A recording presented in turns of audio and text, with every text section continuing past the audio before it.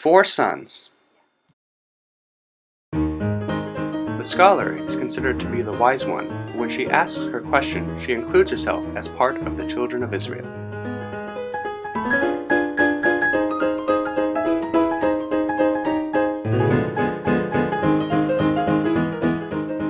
From this we learn to take pride in both our heritage and our community.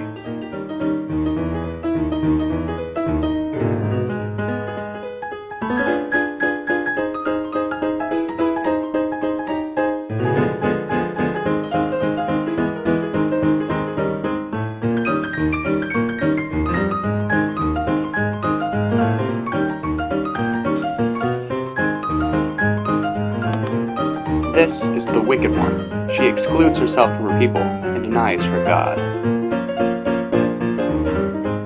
From her we learn the harm which excluding oneself from their community can cause. And here we have the simple one. He is regarded as simple due to his indifference and utter lack of interest in anything he does not find enjoyable.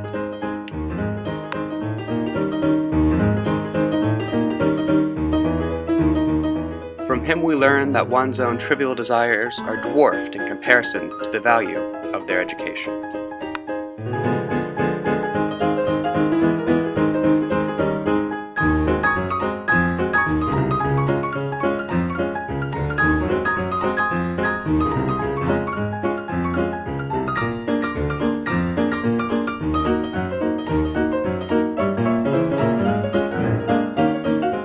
And finally, we have the one who is not yet old enough to inquire.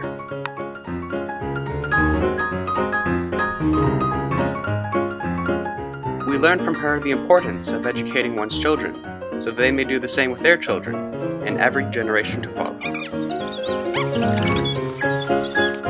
So what is the true meaning of the 4 sons?